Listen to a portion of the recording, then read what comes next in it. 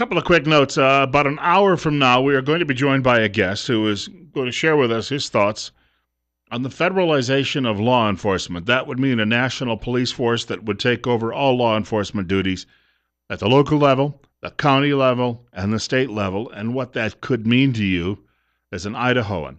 And there might be some concerns there that a nationalized police force could get a little out of hand. You know, the abbreviation Gestapo is just stands simply for German State Police.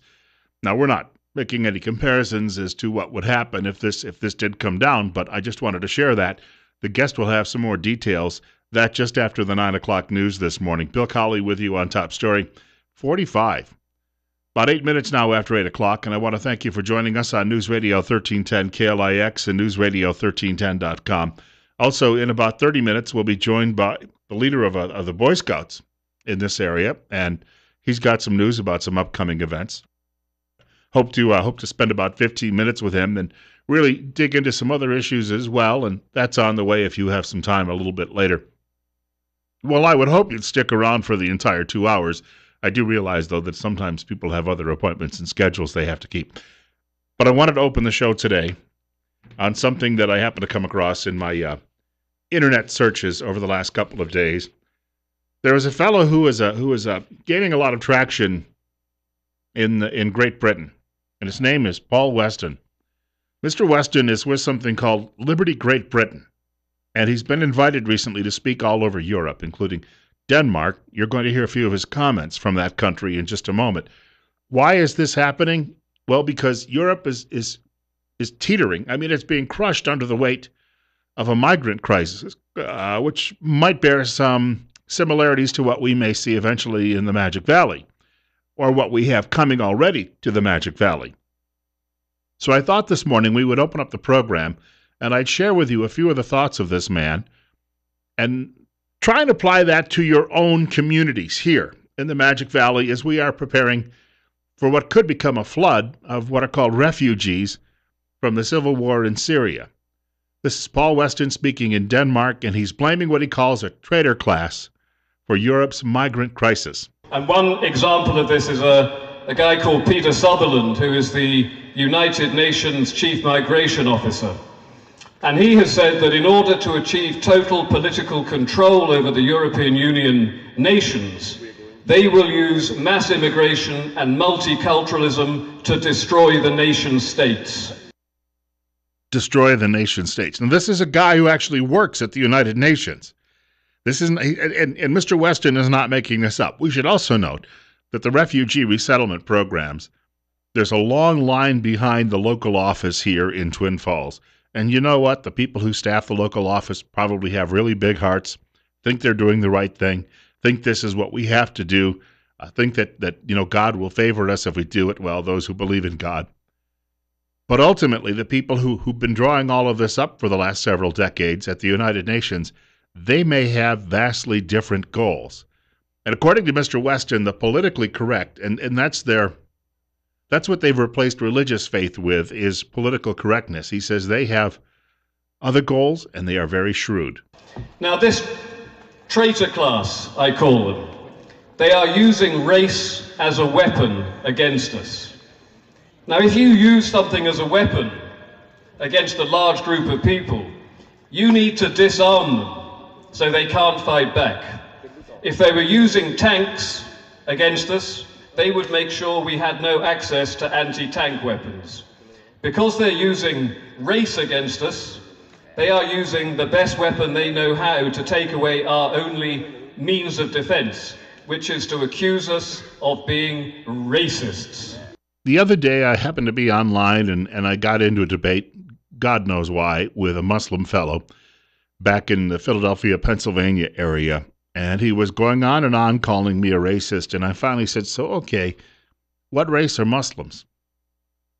He seemed a little bit shocked by that question because, well, some are Arabs, some are Asians from Southeast Asia, some are Pacific Islanders, some are from Central Africa, some are from Northern Africa in the desert. They come from a variety of different races.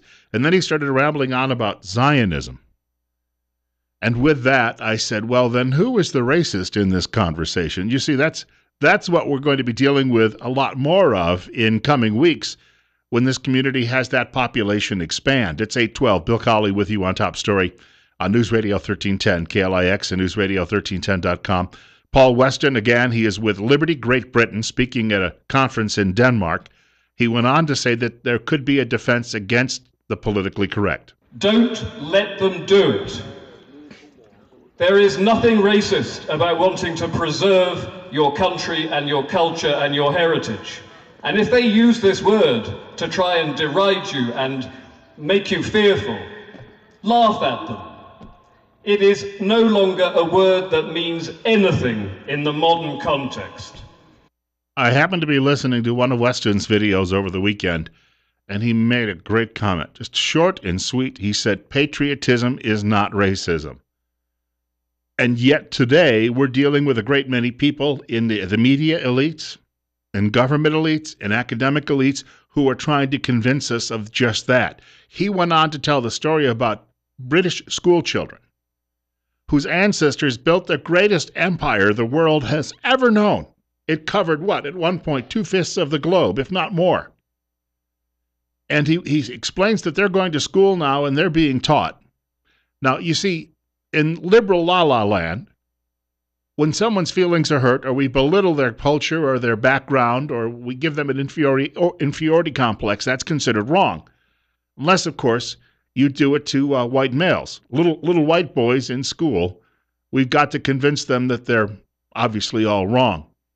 And here's my question for you. Does this fellow have a good point? Take a listen to this last comment. And political correctness was never designed as some lovely milquetoast ideology to make people behave nicely to each other. It was done to destroy the very foundations of Western civilization. Who built Western civilization? It was European, Christian, heterosexual males, primarily. Who are the main objects of hatred as per political correctness? White, Christian, heterosexual, married males. You've heard it on this program, and you've likely heard it on other programs as well. I was saying just last week, the reason that you see no other Muslim countries taking in any of these refugees or perhaps migrants is because the plan really seems to be to send them into Europe and into North America to see what they can destroy culturally.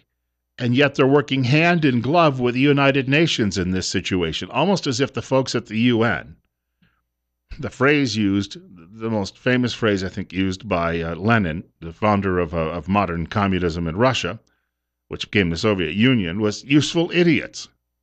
But apparently they have found a great many of those sitting at the United Nations in New York and in Geneva, where it has its headquarters.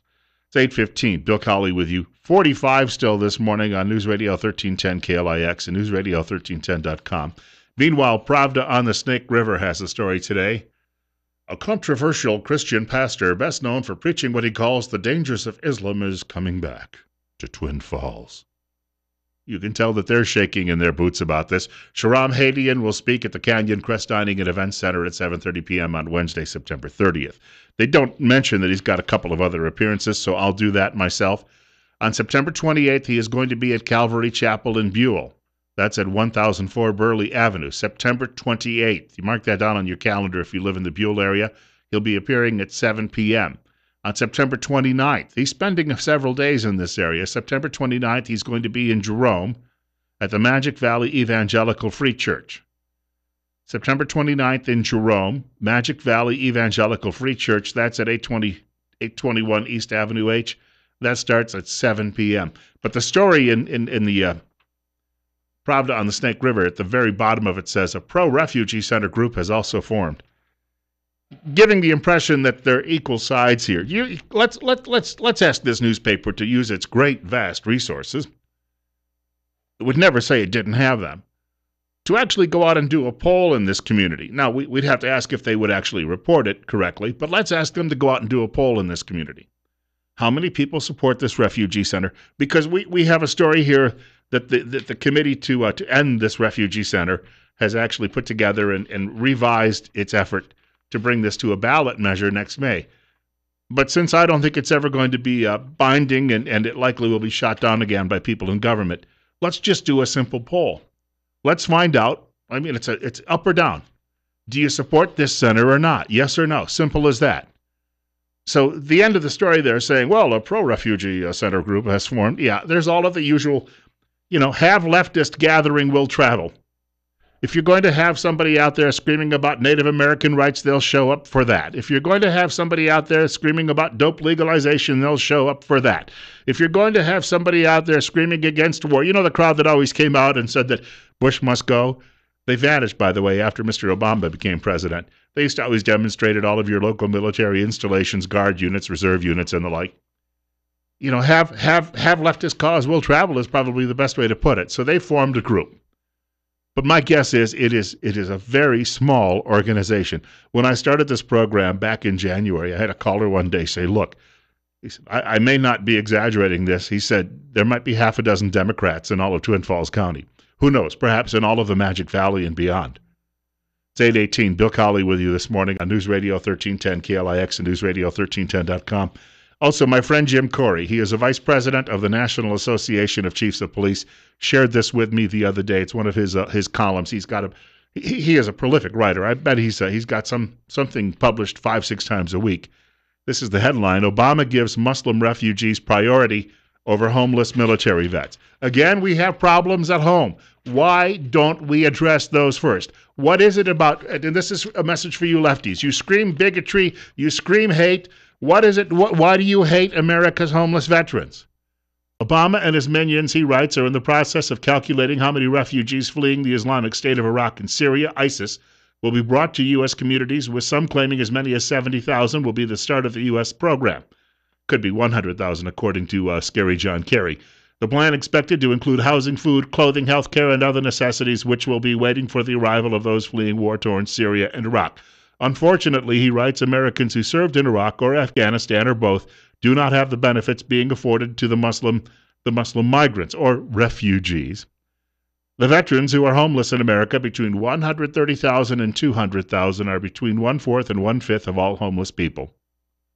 Almost 500,000 veterans are struggling with paying their rents and are at risk of ending up on the streets and homeless. And winter is coming. So, my friends, and you folks on the left, I know you're not friendly at all. Question is, it's a very simple one. What is your priority in this situation?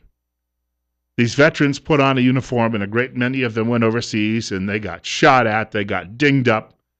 Some of them lost limbs. Some of them were traumatized by the experience. And you know what the attitude is of this pro-refugee center group? So what? Big deal.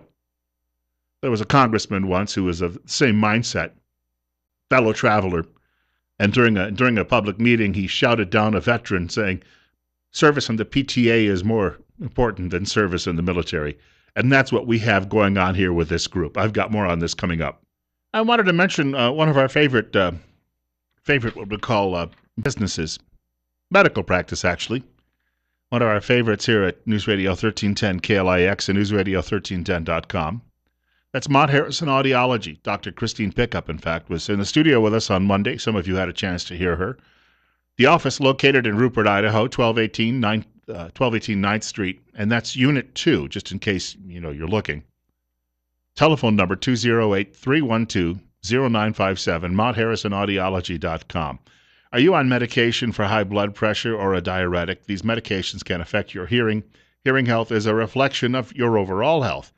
As she said the other day on air, it's holistic. That is, your totality of everything going on inside you. When you come in for a free wellness hearing screening at Mott Harrison Audiology, Dr. Pickup will review your medications and also discuss ways to protect your hearing in the future. There's a story today, speaking of people who may come to this country, that newspaper that I was mentioning earlier, Pravda on the Snake River, it has a story about a man who has been arrested by local police. He's accused of stalking a woman who he met on an online dating service. He's accused of threatening to rape her and kill her, and according to the police report, he poisoned her dogs with antifreeze.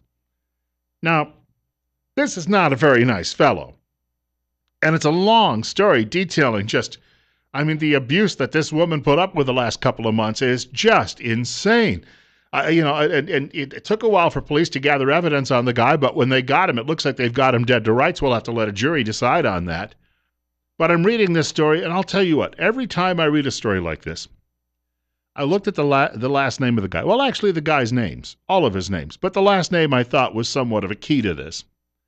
As a reader, and I told the publisher of that very newspaper a couple of weeks ago, I said, as a reader, and I don't think I'm alone, when I'm reading this, I'm wondering to myself, is this guy here legally? Now, that's a simple question for a reporter to ask, right? In fact, when they did their big piece about how Jerome is being wonderfully transformed into a new Latin America, they interviewed a number of people who came there in the dark of night. One of them even admits that. She said, well, I arrived here in the dark of night and then got up the next morning and thought the town was ugly. Well, probably a darn sight prettier than where she came from. But I said to him, how come nobody bothered to ask me? Well, that wasn't the focus of our story. In other words, we don't want to infer or imply. That might mean that these people broke the law coming here. Well, yes, but if it's true. So here you have a fellow who is accused of pouring antifreeze into bowls and giving it to the woman's two dogs. Then he is accused of peeking at her windows, climbing over her back fence, sending her rude, nasty text messages from 6 or 7 different telephones, always moving from one telephone number to the other so he could continue to do it. And I mean, these were just downright nasty, mean, and threatening. So I'm asking the question, and I think it's a simple question to ask. Is he an illegal immigrant? Are we faced with a similar situation that nearly got out of hand like the one in San Francisco? Why won't your local newspaper tell us? 824, Bill Colley with you on Top Story on News Radio 1310 at newsradio1310.com. Should mention that's News Radio 1310 KLIX, just in case, some of you may have forgotten. 825-46, and if you'd like to reach our program today, you can reach me at 736-0300, 736-0300. Here's a question for you. When we were listening to Paul Weston earlier in the program, and he was talking about what Europe really gave to the world, and Europe gave a great many things to the world. I don't know about Spain, though, but let's ask about cultures south of the border versus our culture, which came down, handed to us from England. And if you look around the world, you see Canada, Australia, New Zealand. You see the British Isles. It pains me to say that sometimes, considering Ireland is considered when you bring that up. But the English even left them some very good things too as well, parliamentary democracy and the like. If you look at all of the advances that have happened in the English-speaking world, because language is really culture, and you compare those to what have happened in other parts of the world, did anyone in the Muslim world come up with a polio vaccine? How about anybody in the Latin world? Okay. Did anyone in the Muslim world send astronauts to the moon? How about in the Latin world? Okay.